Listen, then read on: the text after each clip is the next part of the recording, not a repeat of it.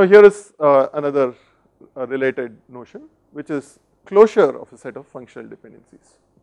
What do we mean by closure of a set of functional dependencies? Well, the basic idea is that if I say that a set of dependencies holds on a relation instance, it will always be satisfied, then we can infer certain other dependencies will always also be satisfied. So take this very simple case which I mentioned earlier. This is an abstraction. There I said instructor ID determines department, department determines building. So A determines B, B determines C.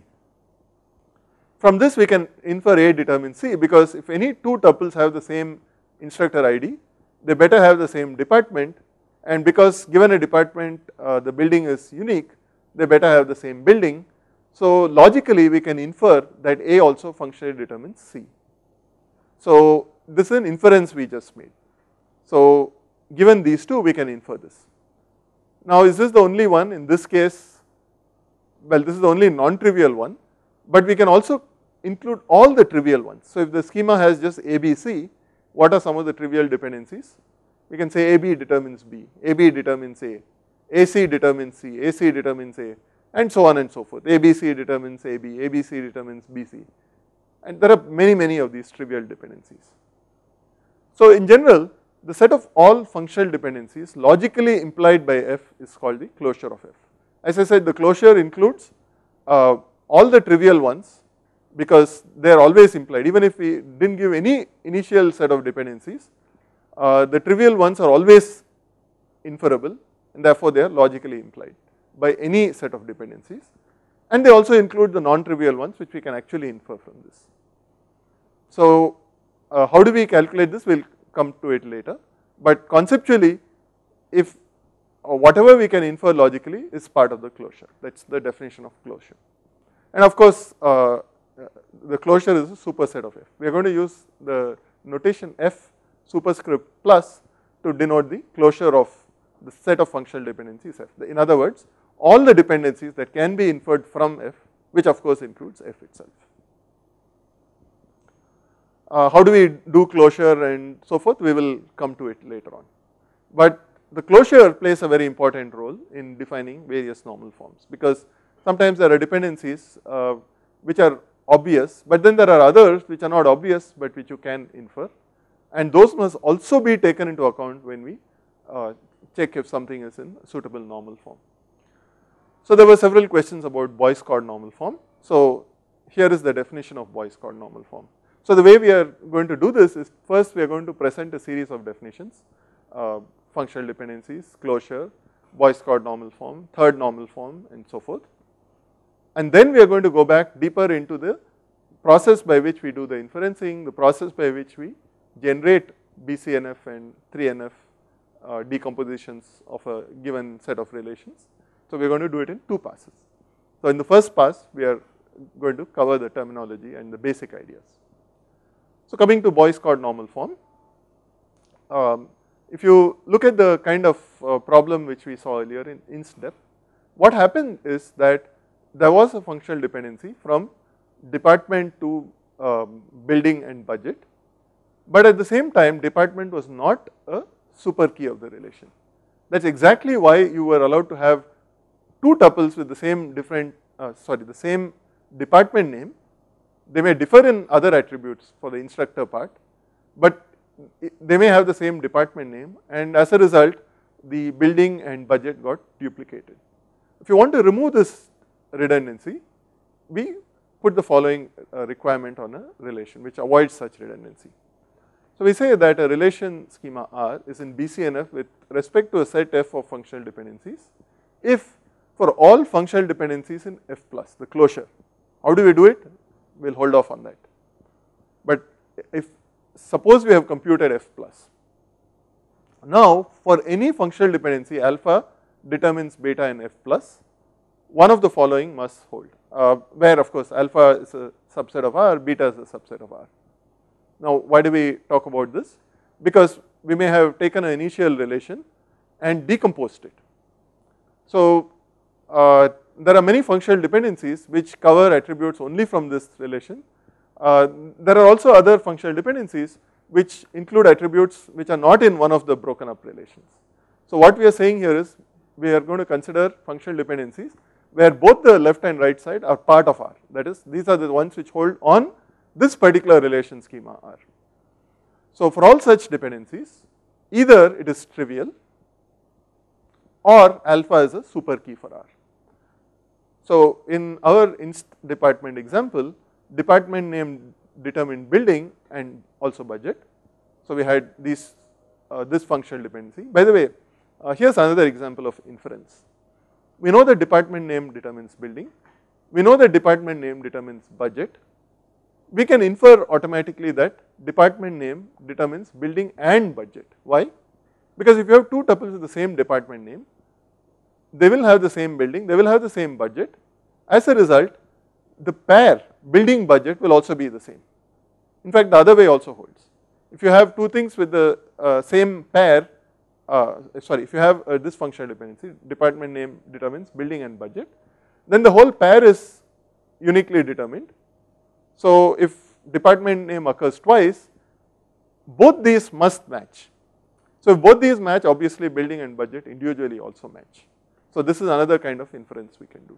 So but coming back, in this case, we had this dependency, but department name is not a super key because you can have two different instructors with the same department. Therefore, department name does not determine the ID of the instructor. It's not a super key. It violates this condition. It's not a super key. At the same time, it is not trivial.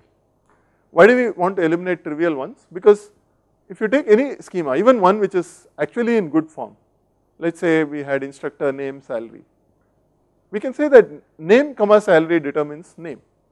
It's trivial and name is not a super key. But this really doesn't cause any problems because it is trivial. So we are going to ignore the trivial ones. Among the non-trivial ones, if you have a dependency where the left hand side is not a super key, then there is redundancy in the relation. And we do not want this to happen. So what we want is a schema where every relation is satisfies this property, then there won't be redundancy. I hope this concept is clear. We are going to do a lot of examples with this. Now how do you come up with a relation which is in BCNF? Again, the basic approach is that we start with a universal relation or some other set of relations which we got from ER model. We will check if it is in BCNF. If it is not, we are going to decompose. And we are going to decompose in a way that does not lose information. So in particular, if we applied this test for BCNF, supposing BCNF is violated, then we can be sure that there is a non-trivial functional dependency of this form which holds, where alpha is not a super key. So what we do is we decompose R into two relations.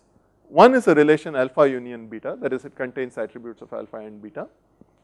The other is a relation where we remove those attributes of alpha which are not in beta, because you may have things which have attributes repeated in alpha and beta. That doesn't make it trivial. So essentially we remove the replicated attributes and then the resulting alpha which is, what we want is the other way. What we want is to keep the attributes of alpha in R, and in case some of the attributes of alpha also occur in beta, we are going to retain them. So what we are going to remove is those attributes in beta which are not in alpha.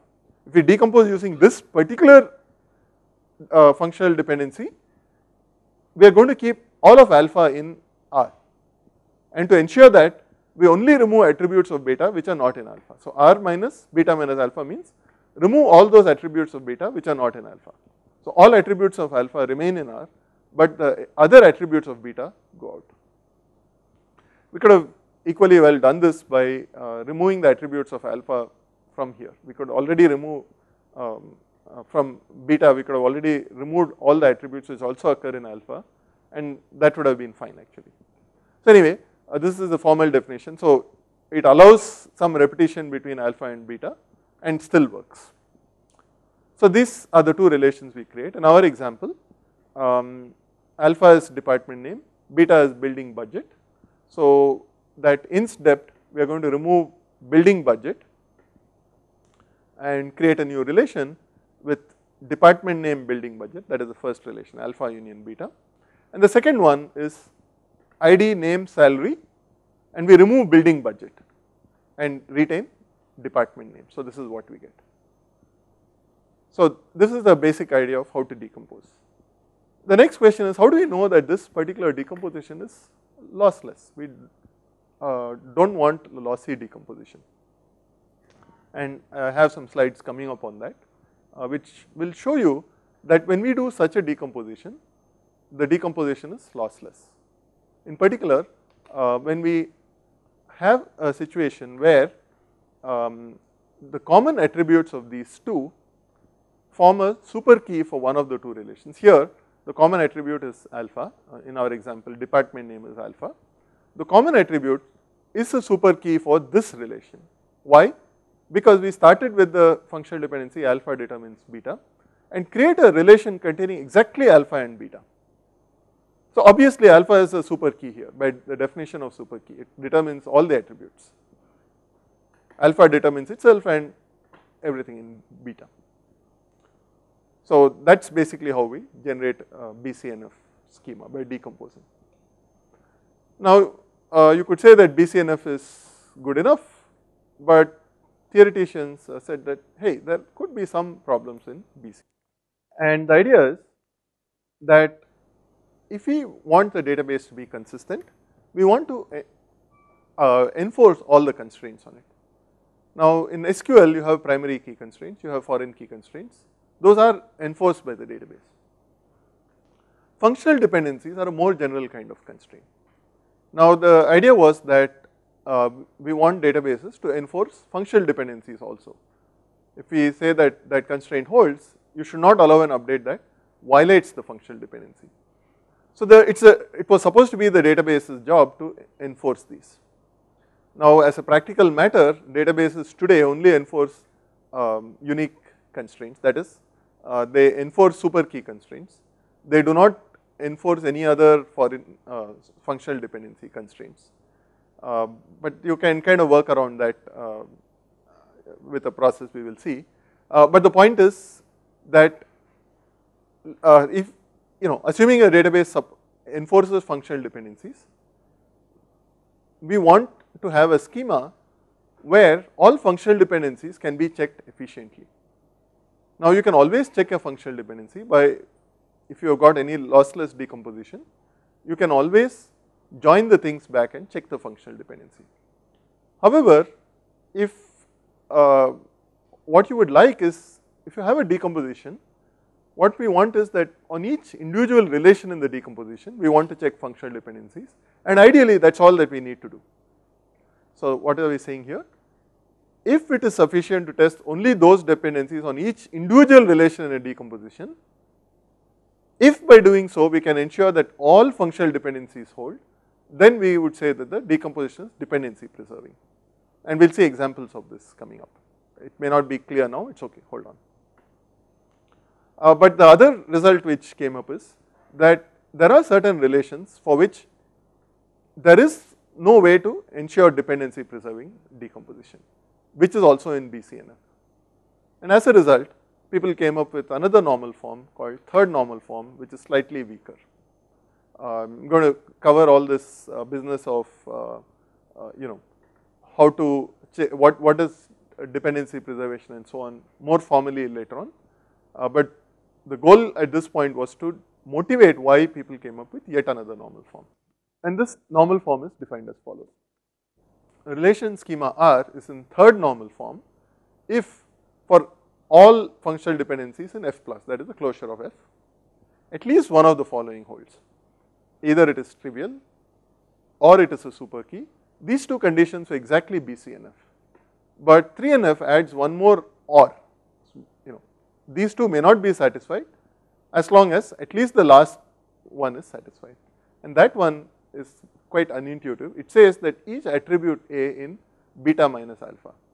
So everything in beta which is not in alpha must be contained in a candidate key for R. This is kind of non-intuitive. Don't worry about how people came up with this, but we will see that this is a useful relaxation. I should also note that if beta has multiple attributes, each of them can be in a different candidate key, it does not matter, but there should be in some candidate key. If they are not part of any candidate key, then this condition is violated. So what 3NF does is it weakens BCNF by allowing a third option here. It turns out that the original way in which 3NF was described was a little bit different. There was a notion of 2NF which somebody mentioned, 2NF is second normal form, was defined using something called partial key dependencies, and 3NF was defined using what are called transitive dependencies, but it was shown later that it is equivalent to this definition, and we use this because it's cleaner and it's the connection to BCNF is a lot more clear here. Otherwise, in the earlier definition of 3NF, the relationship between BCNF and 3NF was rather confusing, it was not obvious. So we use this particular variant. If you use a different textbook, you might find a different definition using the notion of transitive dependencies, and that was actually the original definition of 3NF. When Cod defined 3NF, he used that other definition. Later other researchers figured that this is equivalent to that, and they didn't need to use this notion of transitive dependency. Okay, so that's what 3NF is, and basically the idea is the third condition is a minimal relaxation of BCNF to ensure dependency preservation. If you didn't understand the details, it's okay. Hold off, I'm going to cover all of this in more detail. I want to give the big picture first and then go into details. So ultimately, what are the goals of normalization? If you have a relation schema R with a set of functional dependencies, we want to decide if it is in good form. If it is not, we want to decompose it such that each of the, this should be schema. So again, earlier on there was many people use the word scheme to mean schema, but now it's kind of abandoned. So in earlier editions of our book, we had used the word scheme. Later we switched to schema uniformly, but this slide somehow didn't get updated. So scheme here should mean schema. I'll fix it in the later versions. I'll upload a corrected version. Okay, so now each relation schema should be in good form. The decomposition must be lossless join. We do not want any lossy decompositions, and preferably the decomposition should be dependency preserving. So we are going to see all of this in more detail. So in order to do this, we first have to spend some time on functional dependency theory, which lets us infer dependencies from other dependencies, and then we will see algorithms for decomposition. So we already said what is the closure. To remind you, the set of all functional dependencies logically implied by F is the closure of F. Now how do we compute the closure? There are several ways of doing it. One way is to use basically logic and come up with proofs to show that if this holds, then these other things must hold. That's kind of tedious, and it's always good to have a clean procedure for making inferences. And this set of 3 inference rules are called Armstrong's axioms, and they are as follows. Given a set of functional dependencies F, we repeatedly apply Armstrong's axiom, these 3 rules, to infer new things. The first rule is actually a trivial rule, and in fact its goal, it's called reflexivity. Its goal is to create all the trivial dependencies. So what this rule says is beta subset of alpha, then alpha determines beta. So using this we can generate all the trivial dependencies, and we can do this upfront. Even if ignoring the set of dependencies F, we can apply this to create all trivial dependencies. The other two are augmentation and transitivity. Augmentation says that if alpha determines beta, then gamma alpha determines gamma beta. So what we are doing is adding something to the left hand side in order to determine, to infer a new dependency. The last one, transitivity, is what we have seen. If alpha determines beta, beta determines gamma, then alpha determines gamma. So it is, I think, fairly clear that these rules are sound. This one is obviously generating only trivial dependencies. This one is again fairly easy to see.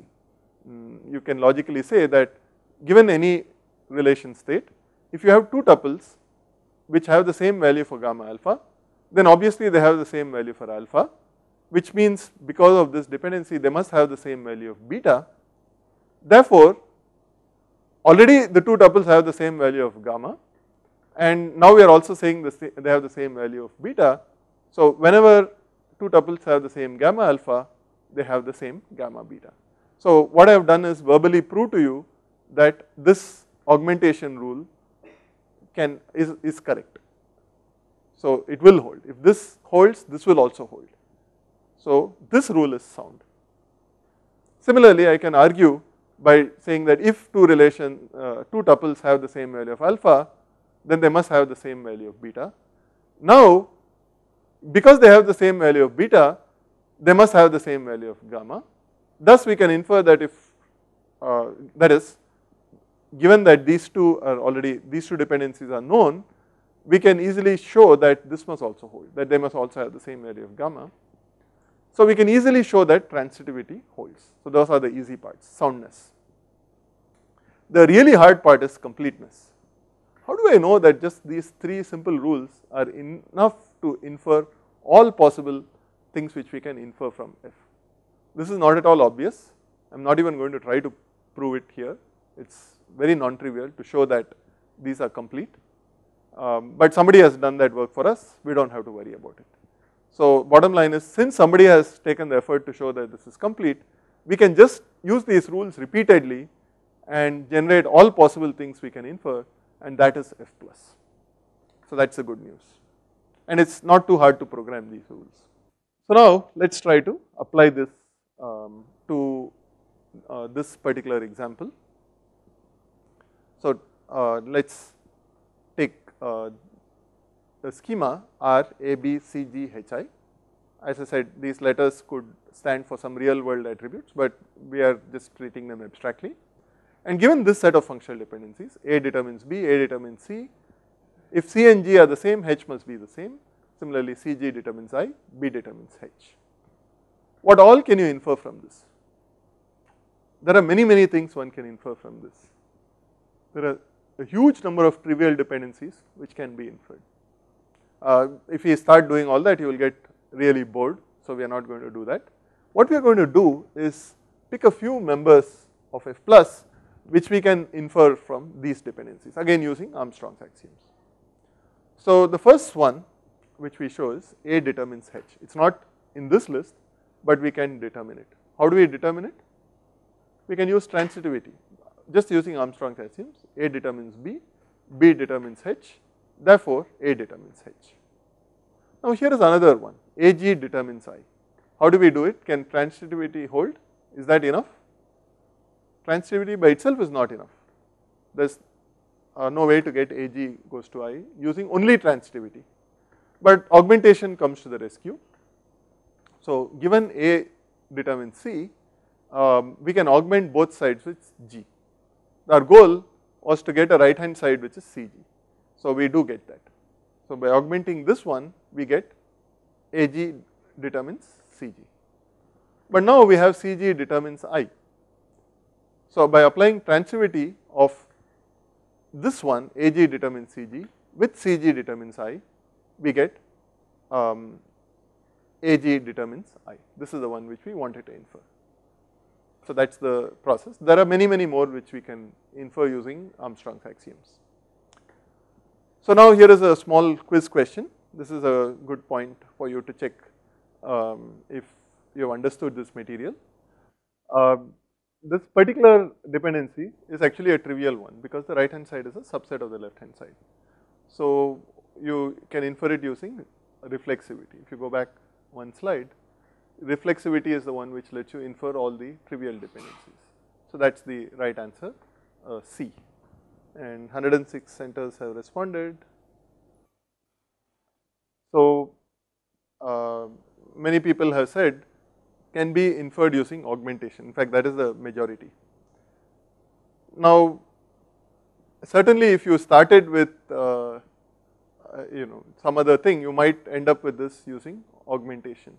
If you started with A determines nothing and then augmented both sides with B, you will get AB determines B.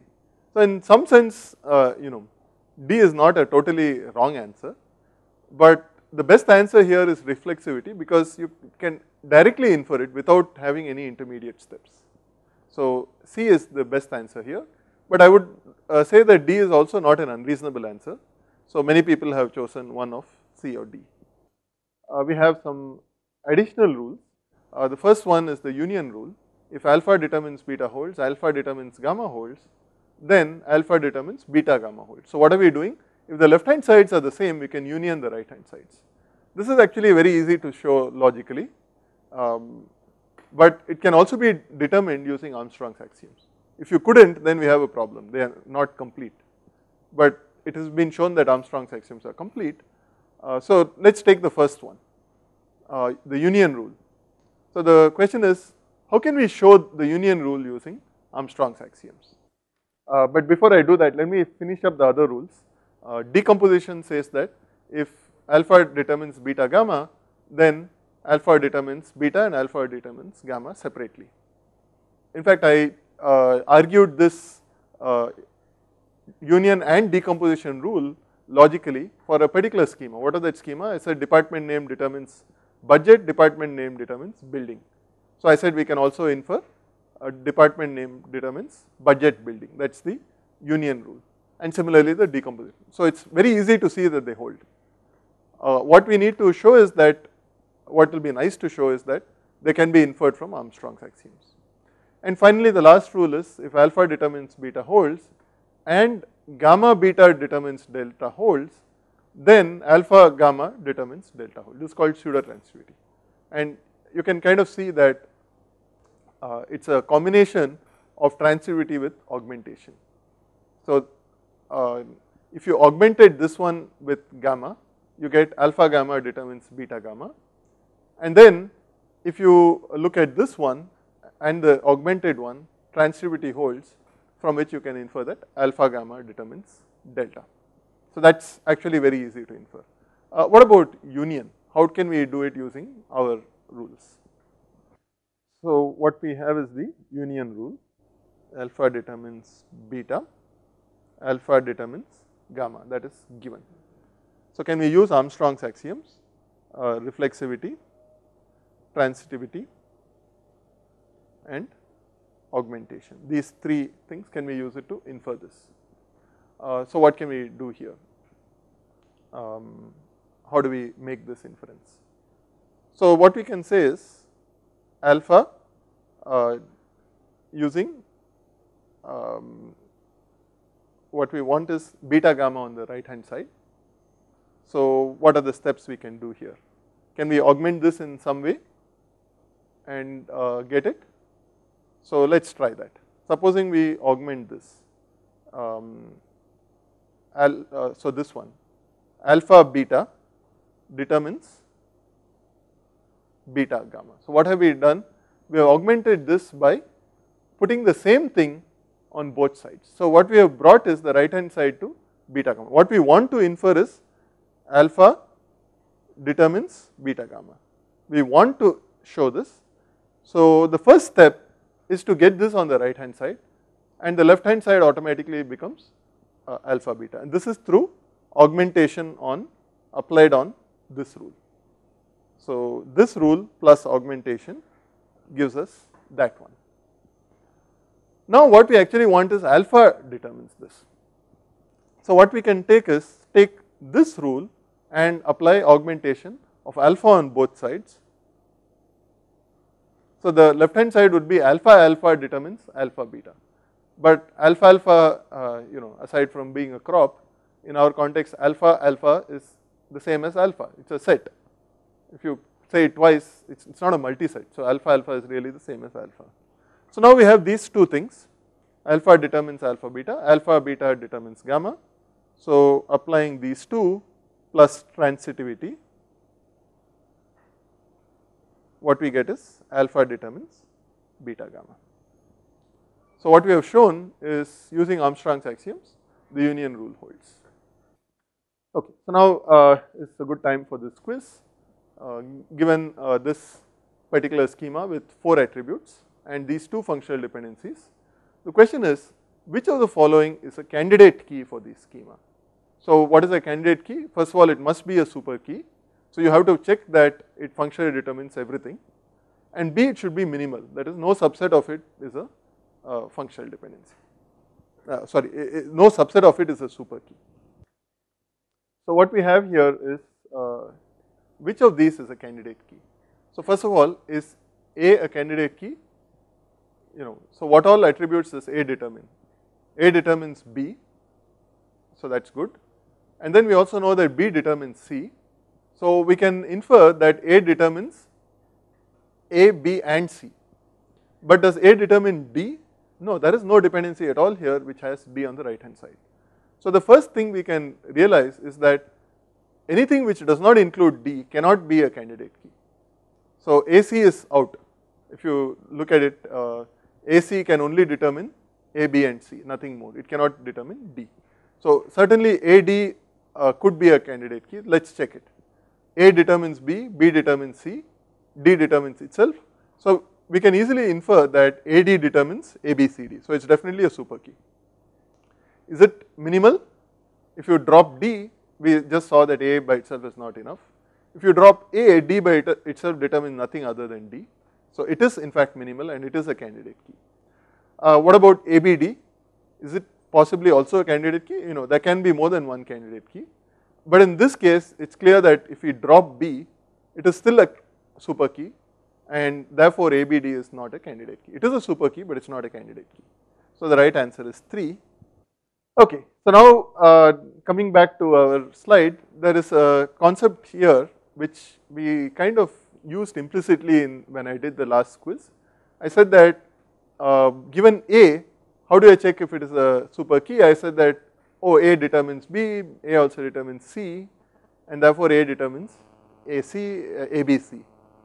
Now this concept can be generalized to find what is called the closure of an attribute set. Earlier we took a functional dependency set and did a closure of it. This is different. Here we are doing the closure of a set of attributes, and the closure determines what all attributes are functionally determined by the given set of attributes. So this particular algorithm is actually very useful for the previous quiz question, but I put it out of order. It's a little unfair maybe to those of you who are new, but I wanted the intuition to come out before I went into the algorithm. So the algorithm is actually very simple. Initially we set the result to alpha. So what we have is, we want to find alpha plus, what all attributes are functionally determined by alpha, given a set of functional dependency F. So alpha plus denotes the closure of alpha under F. So F should always be specified. If you do the closure under some other set, you will get a different result perhaps. So given a set of dependencies F, we will do the closure as follows. Initially set the result to alpha, and now apply this while loop repeatedly as long as the loop results in some change to the result. So what do we do in each iteration of the loop? We look at every dependency beta goes to gamma in F, and if beta is a subset of result, then add gamma to the result. This test is applied repeatedly. Why? Because initially a particular beta may not be a subset of result, but after some time, after we have added some other attributes, now beta may be a subset of result, and at that point we can add gamma. So what exactly is this doing? Initially we have alpha. Now if we have a dependency which says alpha determines beta, we can say that beta is unique. So we can add beta to that set.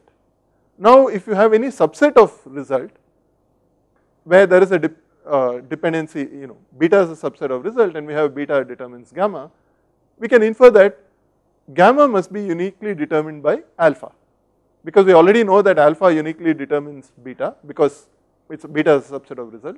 Therefore alpha must uniquely determine gamma, so gamma must be in alpha plus. So it's a very, very simple algorithm. We can do it mechanically, mentally, very fast by scanning through the set of dependencies. We just keep looking at the dependencies. As soon as the left hand side becomes a subset of result, we add the right hand side. We stop when we are not able to add any more to the result. Very simple algorithm. Let's take a few examples. This is the set of dependencies here. what is AG plus? We are starting with AG, result is AG. Now we have A determines B and A determines C.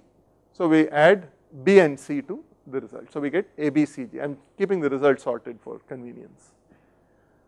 Then the next iteration around, CG determines H can fire, CG determines I also becomes applicable because CG is part of the result after the first iteration. So in the second iteration, H and I get added to the result. Actually, we have shown it as two iterations. H gets added and then I gets added. So the result is A, B, C, G, H, I. Can we add anything more?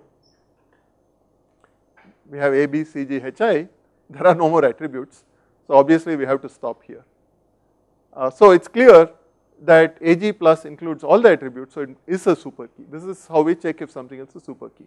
Just apply attribute closure, and if nothing more can be determined, if everything is determined, it's a super key. The next question is it a candidate key? So we have already determined that AG is a super key. Now we have to check subsets of AG.